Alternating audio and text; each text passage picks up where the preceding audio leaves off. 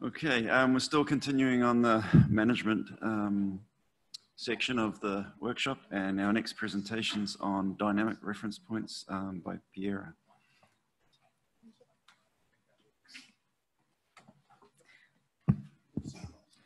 Good afternoon, everybody. This is my first CAPAM meeting. I'm very happy to be here, thanks to the organizer. So I work at the International Pacific Halibut Commission with Alan, and I started 7 months ago. And during this time, some of the work we've been doing has been on dynamic reference point using halibut, Pacific halibut as a case study. There has been quite a few work done on dynamic reference points, and there are some agencies that actually use dynamic reference point in their management. So we felt that in this context of the next generation stock assessment model, it was very important to highlight the importance of including dynamic reference points. So in this talk, I will just briefly talk on how changes in productivity can actually are important to be captured, and I will describe the difference between static and dynamic reference points. I will present the analysis that we've been doing on Pacific halibut, and I will just draw some general conclusions.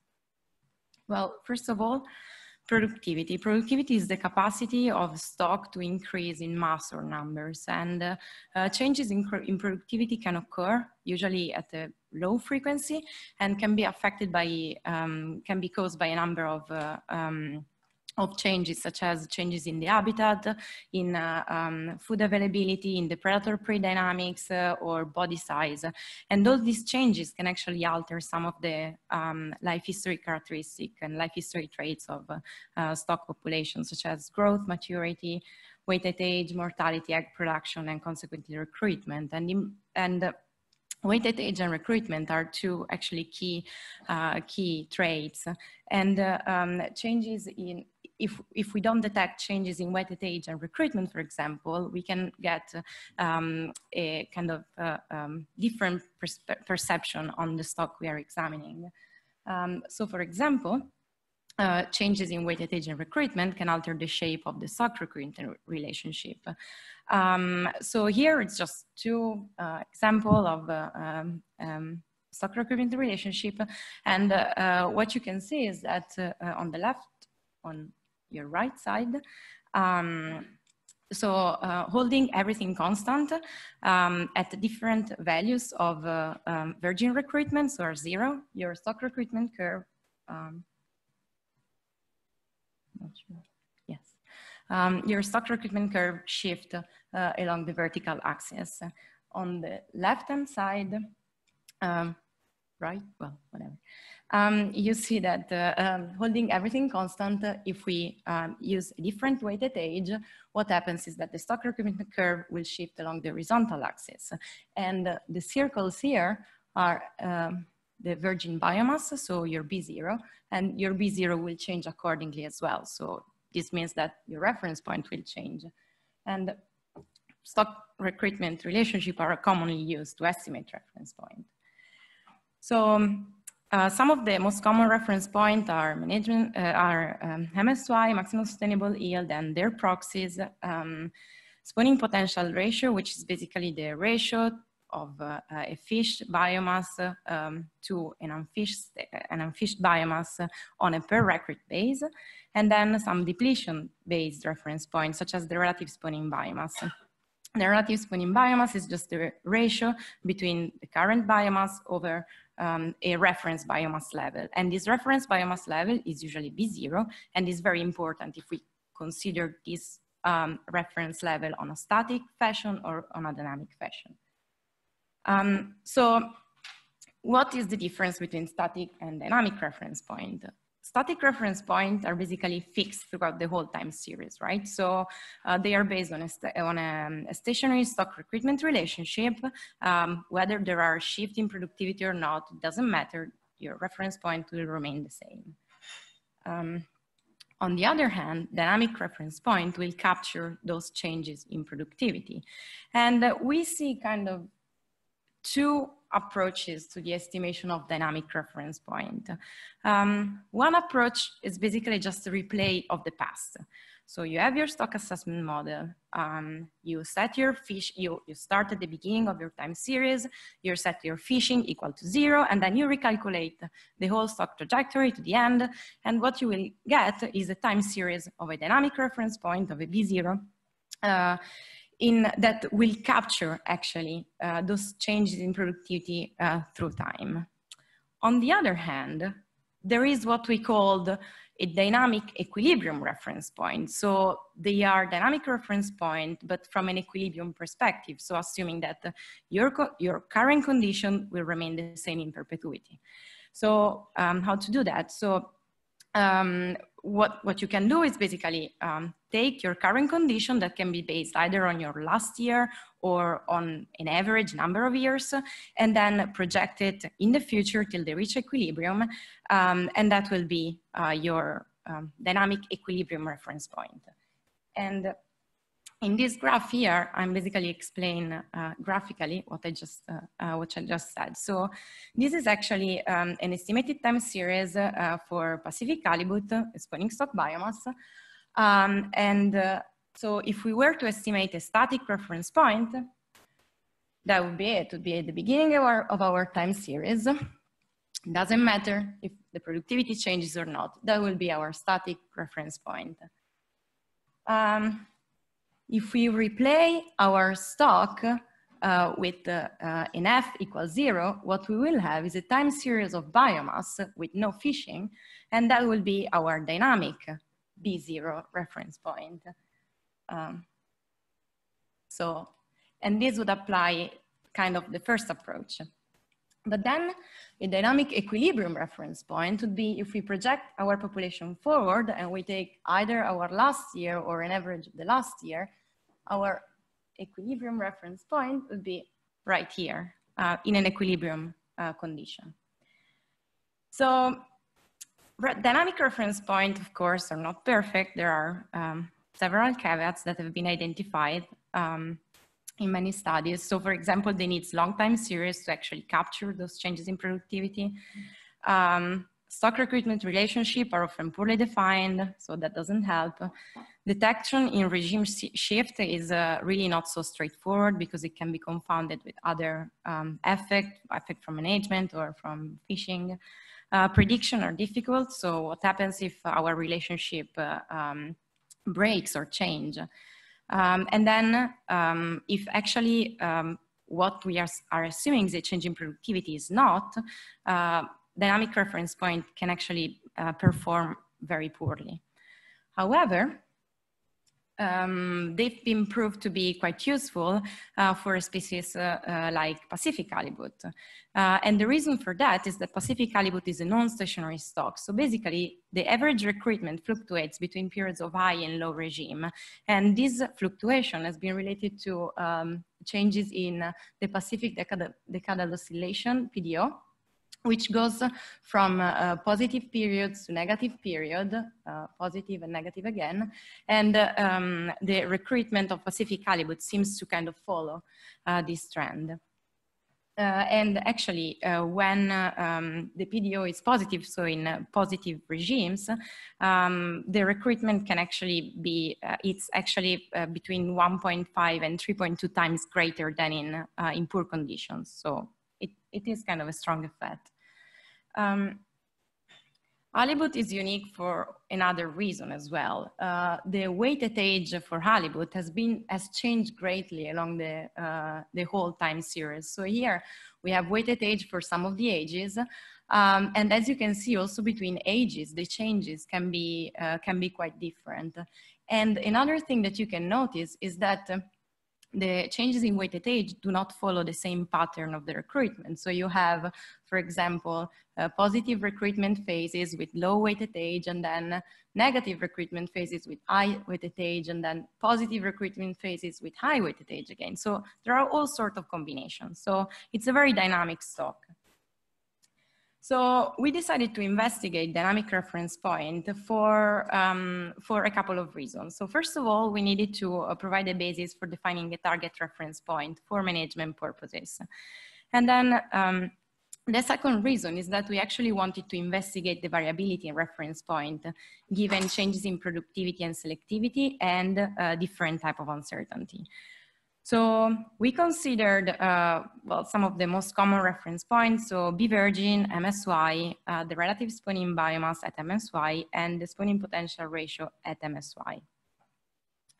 And to do that, we use 3 different approaches. And I just want to point it out, all these approaches use what we call method 2. So they are all, they all calculate reference point in an equilibrium perspective.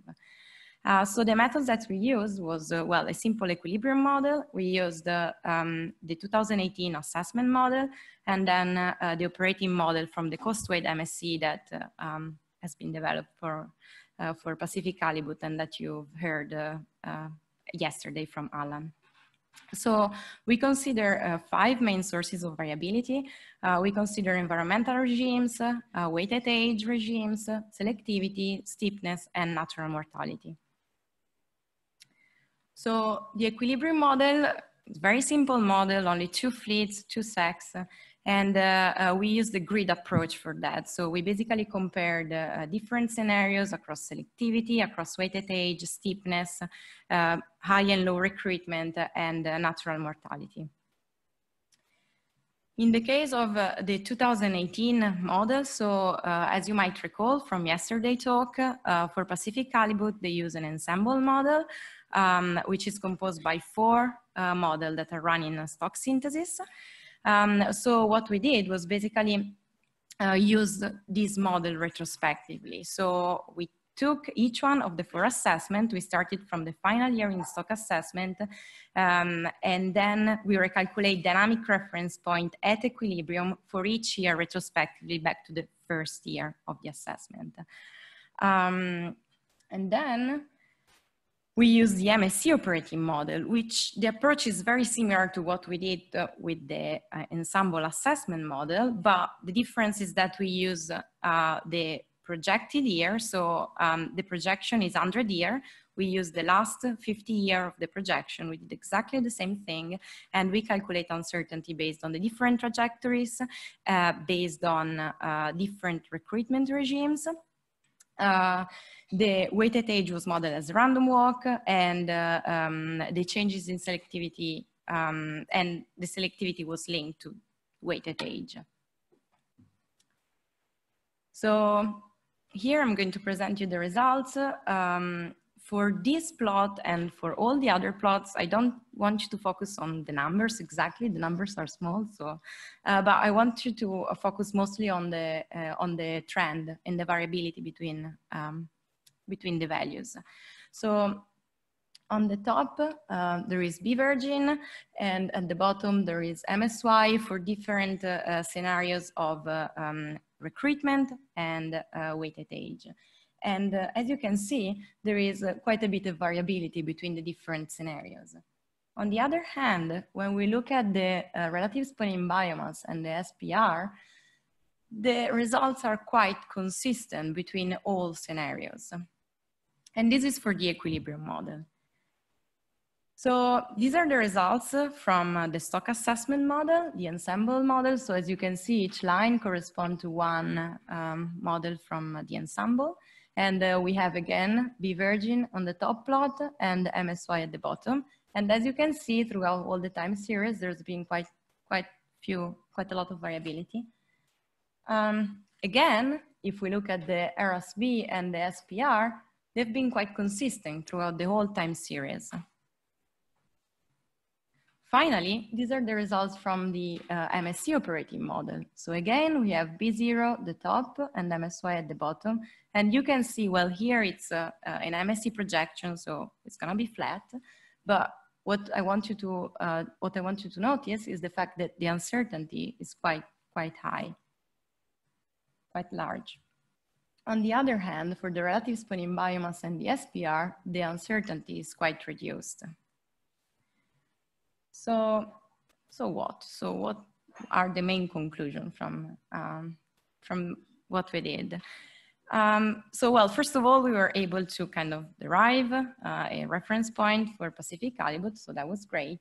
But then what we could conclude is that while B, virgin, and MSY are highly variable, depending on the regime, on the other hand, the relative spawning biomass and the SPR are more stable. And the reason for that is that they are relative to a dynamic unfished state. So this unfished state is actually dynamic and is changing. And when you calculate this relative reference point, in the end, they end up to be quite consistent. Also, something that was actually really comforting to notice was that even though the three models we used are quite different, the three approaches we used are quite different, the overall uncertainty captured by all models is similar. So the range of values that we found out is very consistent between the three models. Okay, so coming up to the more, let's say, general discussion. So we do think that dynamic reference points are very beneficial for non-stationary stock, and dynamic reference points should be really included into our next generation stock assessment model. Of course, there are caveats. So for example, the dynamics must be identified correctly. It's also the applicability depends, of course, on management specific condition. There might be managers that don't want to use a dynamic reference point.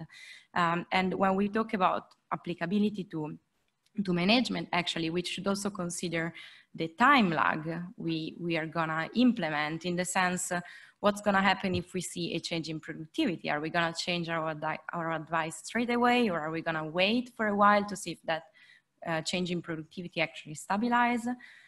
And then including this dynamic reference point into our next generation stock assessment model would actually help to understand if it can be beneficial for a stock or not. And the next generation assessment model would surely need capability to compare and transition among different reference point calculation. Also, another thing that would be very important to have is estimates of variance and covariance associated to this dynamic reference point. That would be essential as well. So yeah, that's the end of my talk. If you have questions. Okay, thanks. We've got quite a lot of time for questions. Does anyone want to start off? I think Rick has one. Here. Yeah. Firstly, I really enjoyed the talk, but I was wondering, did you explore fishing-related reference points like FMSY or something? I'm kind of curious to know what the trends were for that, if you had. No, we didn't really. So I guess we have those, but we didn't really look at those. I mean, the reason for that is because we don't really use those for Pacific halibut. So these are the main ones that we actually use. Yeah, we didn't. Okay, yeah, Rick.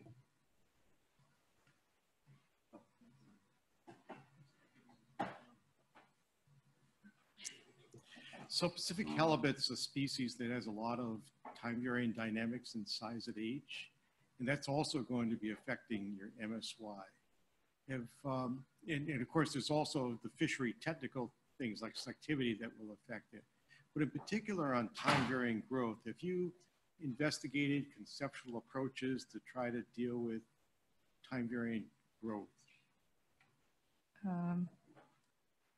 Maybe Alan can answer to that.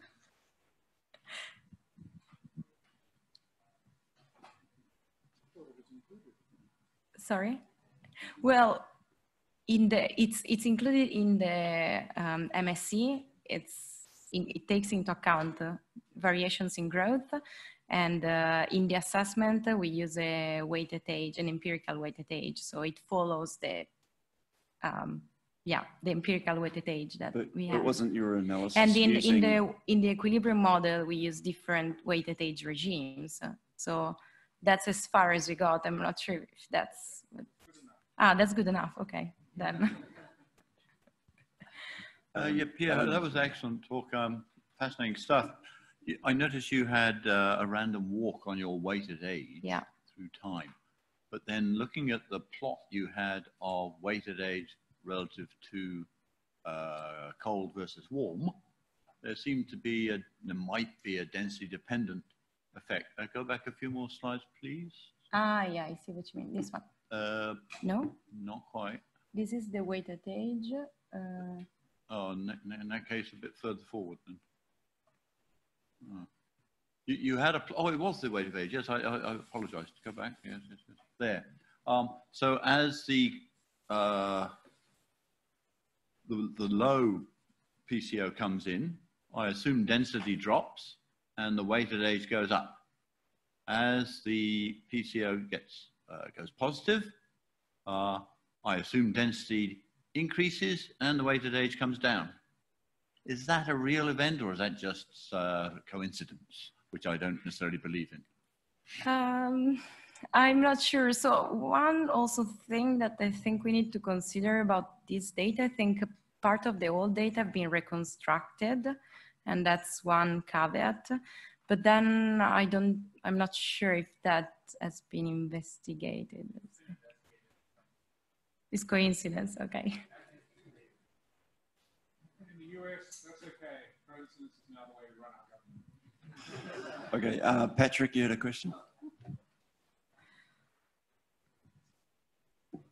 I was wondering your thoughts on the trade-off of using dynamic reference points for catch advice versus stock status determination, particularly related to overfished. Because, if things are changing and there's a trend and it matters, then it seems like you'd want to capitalize or be precautious when you're giving catch advice. But in some systems, the overfished determination has policy implications. Yeah, but we do. What? No, so it's a treaty stock. We don't have to go by Magnuson Act. No, I know for halibut. I'm just in general. Yeah, so if you keep lowering the bar, then you never get to this overfish condition, and so you never. I guess it comes to, okay, so first of all, you need to make sure that actually these changes that you're observing are due to changes in environment and productivity. So that's the first thing. And then I guess it comes out a bit to the lag concept that I was talking before. So if kind your stock stabilize in a low state, and it comes out like, okay, as soon as you see a change in productivity, are you gonna lower your bar and say, okay, no, you can keep on fishing as it is just because, the bar is just lower, or you just wait for that to actually stabilize. And then when you're sure that that is change in productivity, you can actually act on that. So I think there is a trade-off to that. And yeah, it depends on how confident you are that this is actually a real change in productivity and it's not being driven by overfishing or other external thing. I mean, we are lucky with halibut. We have hundreds of years of data and we have trends, and we actually have seen those changes in productivity occurring 5 times in 100 years, which is pretty lucky, for a stock. It's not all stock have this situation. So I guess, yes, we do need to be careful, and that's why I also believe that we should have both, including in a future framework for stock assessment. You should have both. But I do think it can be useful in those kind of situations. So. Okay. Yeah. Hi, Pierre. So if I recall correctly, there is some spatial structure to the weighted age in halibut, and also the FSBR is how catch quotas are assigned spatially. I may be remembering that wrong, but I'm just curious how you think this could impact how those get assigned. Oh, well, I guess we might figure it out in the next MSc because it will be spatial. So we will have all this information in. It's true, there is kind of a gradient. So we divide the stock in kind of 4 regions, and one of the region has kind of a different weighted age from the others. And so, I mean, I'm not sure how this will affect these results, but I guess in the next round of MSc, we will be able to tell, yeah, when we will include the spatial component into it. Yeah, Andre. Yeah, I was going to just twist Patrick's comment around the other way. I mean, we've tended to focus on stocks that are declining and redefine the biomass reference point and say, hey, we're not so bad. And if you want an Australian example, the Jackass Morwong is that's exactly what happened, and we weren't thanked for it. When Teresa was doing her thesis back in 13, I think it was, one of the things we were challenged was the inverse of what we're describing, which is what happens as you have increasing biomass. So it turns out you can actually, if you use method 2, you can have an overfished stock because your stock is not increasing fast enough. Because remember, the stock has got inertia. It can only increase so fast, whereas the dynamic reference point changes automatically.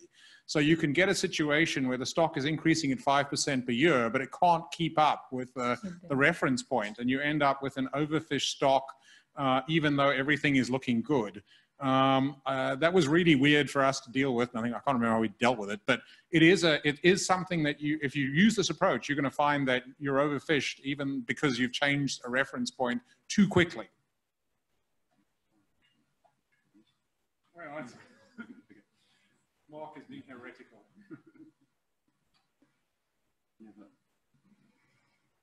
She's not going to answer my question. Was it a question? There was a question. Oh, that hurt. I thought it was.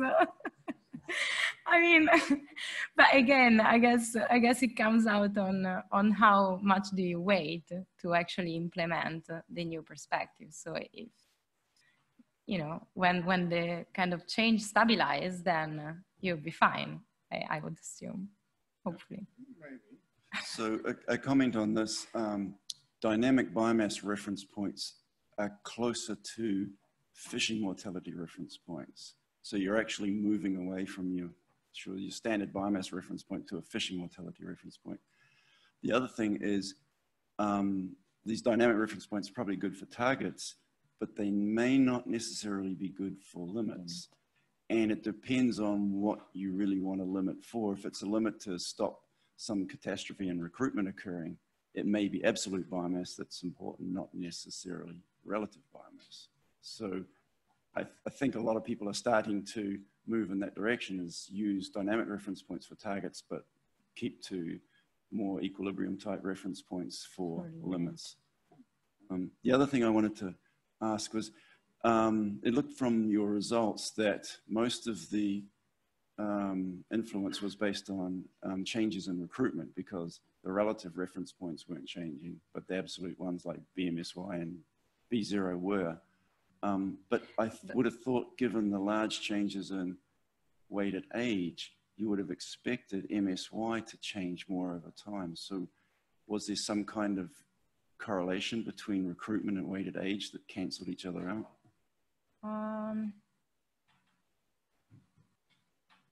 So these are the changes in MSY, and it is changing quite a lot, I would say. So this is MSY. Sorry, yeah, I wasn't meaning MSY. I was meaning the ratios. Like sorry. Sorry, yeah. There he goes. Yeah, I would have thought that the BMSY to B0 would have changed more because your average weight's changing.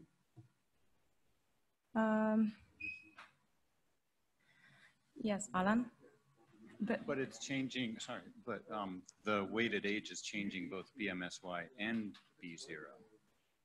And I think that's the key, is B0 is being recalculated under the new weighted age. Yeah, but if you think of the shape parameter of a surplus production model, which is basically that, it's affected by selectivity, weighted age, stock recruitment relationship. So this is saying that the average weighted age, or the growth curve, is not having a big influence on the shape parameter of the production model. Yeah, right. Well, that'd be interesting for us to examine further. Well, you weren't changing steepness, right? No, so we tested different values of steepness in the equilibrium model, and in the assessment it was fixed. Right, but just to get it right, I mean, I think if you, steepness is the thing that really determines B over BMSY.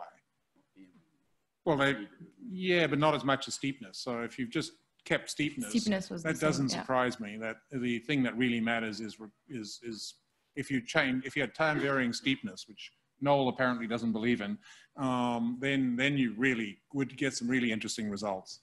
And that's our topic of our next research. Yeah, that's next.